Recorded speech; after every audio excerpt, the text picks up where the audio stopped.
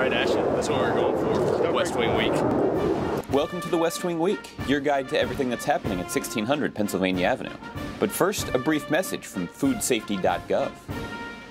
Hello, I'm Agriculture Secretary Tom Vilsack. This summer, do your best to keep food out of the danger zone. Keep cold food cold, below 40 degrees, and hot foods hot by cooking thoroughly and serving right away. This week, June 25th to July 1st, or Home of the Kringle.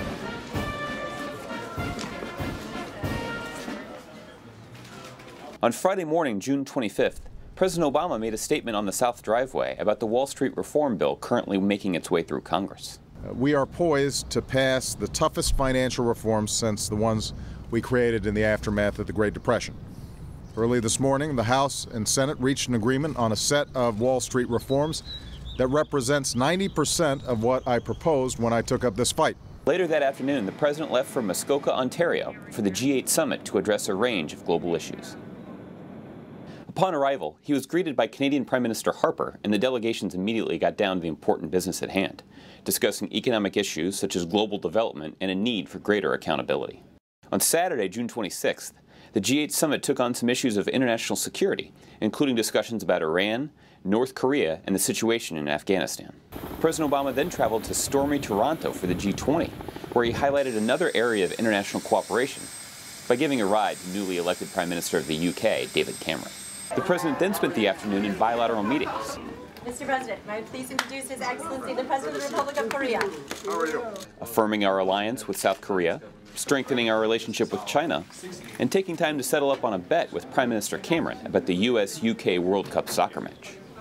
Since it ended in a tie, we are exchanging, paying off our debts at the same time. This is Goose Island 312 beer from my hometown of Chicago. And David, I understand this is Hobgoblin from the Witchwood Brewery in Whitney in my constituency. And so I advised him that in America, we drink our beer cold. So he has to put this in the refrigerator before he drinks it, but I think he will find it outstanding. And I'm happy to give that a shot, although I will not drink it warm.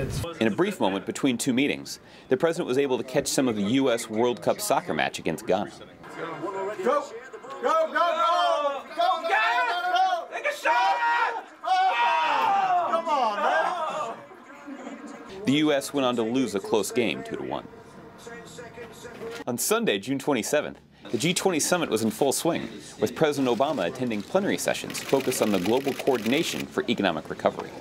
If we act in a coordinated manner and avoid pitfalls, this could mean global output raised by $4 trillion, the creation of 52 million new jobs, and 90 million people lifted out of poverty.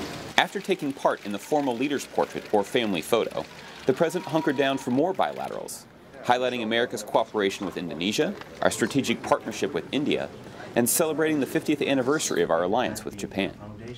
On his way to a press conference, President Obama ran into Prime Minister Harper.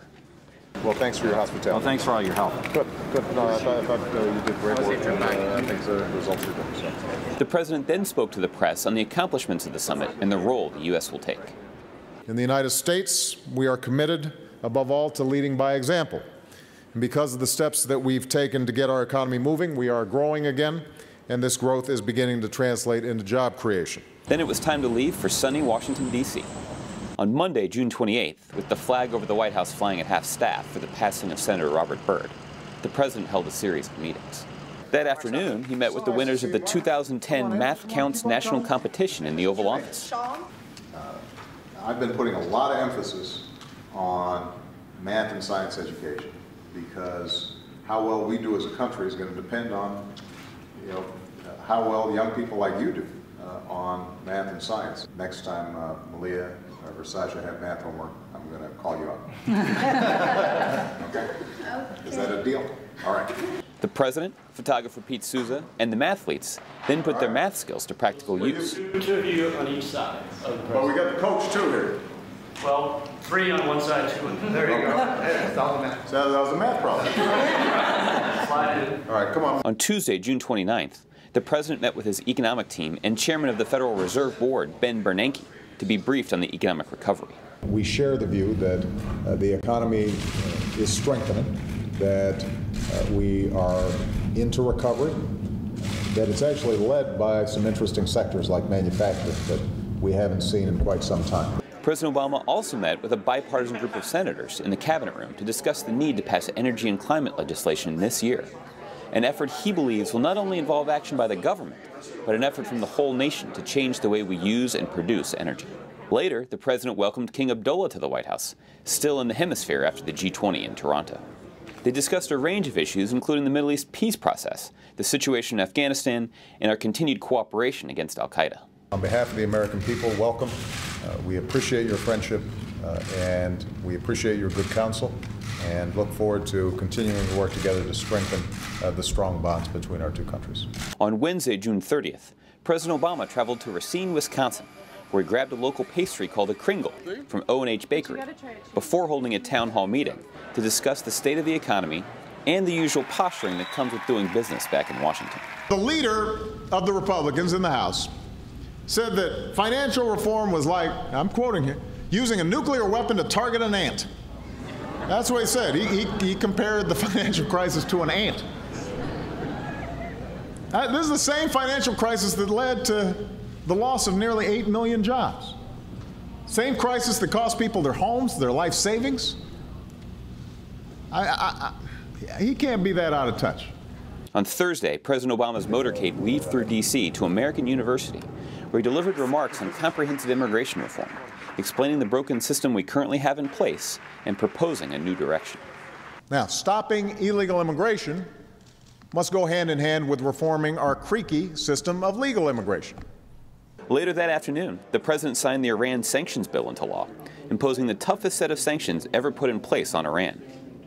In the entire world, there is only one signatory to the NPT, only one, that has been unable to convince the International Atomic Energy Agency that its nuclear program is for peaceful purposes. One nation, and that nation is Iran. To find out more information on any of these topics or to see complete videos of these events, go to whitehouse.gov. And thanks again for checking out your West Wing Week. By the way, I have a math question for you. Okay, what's the math question? Okay, this is called the Oval Office, Yes. right? Is it an oval? Or you want me to give you like what's the diameter of it or something? No. Where are the foci of the oval? See, don't embarrass me.